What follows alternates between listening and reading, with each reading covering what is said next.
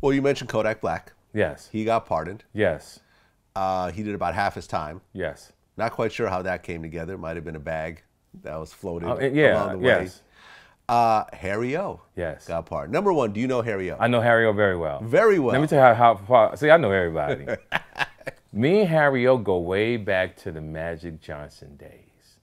Okay. Me, Harry O, his cousin, we used to all hang out. Harry O used to treat me so good. And Harry O used to do plays. This is when LA was big on plays.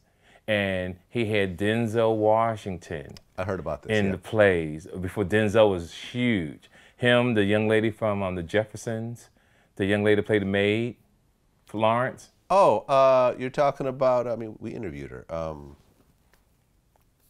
Marla Gibbs. Marla Gibbs. Yeah. All these people back in the day. So as our relationship started to grow, he got into that situation, and we haven't spoke to each other in 30-something years. But me and his relationship goes way back to like 82, 83, 84. Now, Harry O is very flashy. Yes. Yeah, he sure is. Very flashy. Yes.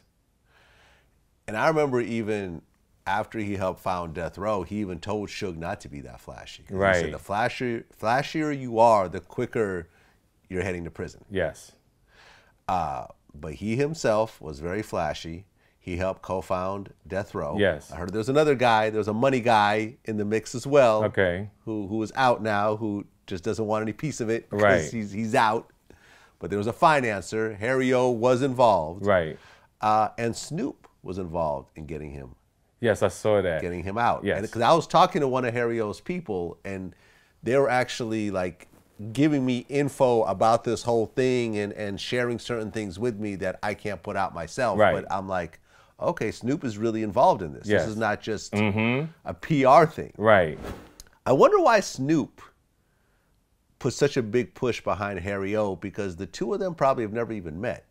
Maybe right. if he visited him in prison, maybe. but not out in the street. Right. Well, he didn't know him when I know, because Snoop wasn't even thinking about rapping in 82, 83. Yeah, that's what I'm saying. You just never know what inspires people as time goes on, you know? Yeah, I mean, you could say Snoop could look at it as, well, were it not for Harry O, there would be no Death Row and there would be no Snoop. Right. So right. I feel that there's some sort of karmic thing. And I will never question you again, Tom Brady.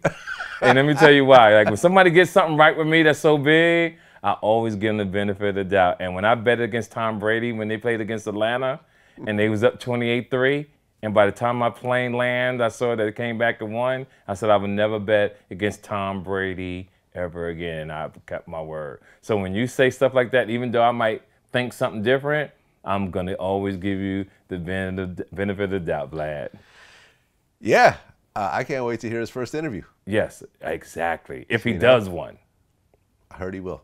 Oh, good, good, good. Heard he will. Yeah. I'm not saying I'm going to do it. Right. Maybe I will, right. maybe I won't. And if you do, mention me. He'll tell you. I will. TK. I will. Yeah, that's my man. I will.